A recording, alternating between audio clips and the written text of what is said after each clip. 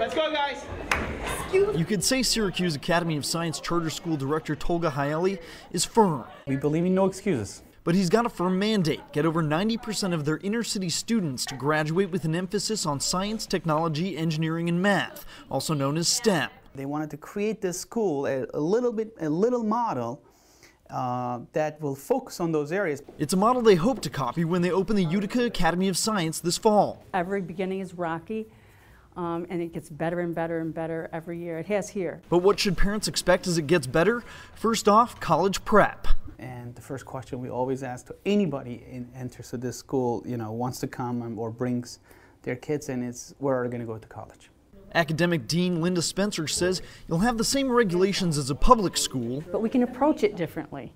Our teachers can be creative. They can think outside the box, and they do. Teachers here say the individualized attention is also a big draw. Some of my 11th grade kids I have now, I had them in 7th grade.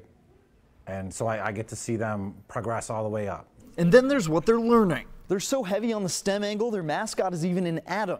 And you can expect a lot more than sports to make the extracurricular list. So you have to come on Saturdays, you have to work on the spring break, winter break, you have to work longer days. They also have kids pursuing other fields, but Hayali says in this modern world, the extra work is the only thing that will cut it. If you have a magic pill, just let me know. I'll like to use it, but there's no one.